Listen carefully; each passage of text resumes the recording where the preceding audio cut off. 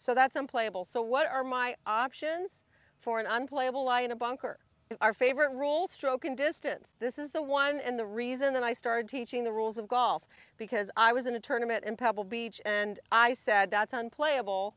I'm going to go back stroke and distance, the location of my last shot. And my husband at the time is no longer my husband, and yes, that's why. No. But he said, no, you can't do that. If you're going to take an unplayable in a bunker, you have to stay in a bunker. Our caddy said, no, you can't do that. If you're going to take an unplayable in a bunker, you have to stay in the bunker. And the other couple that was with us in this tournament, nope, you can't do that. You have to stay in the bunker.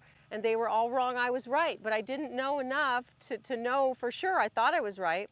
So you can always, anywhere, go back stroke and distance to the location of your last shot for a 1-stroke penalty.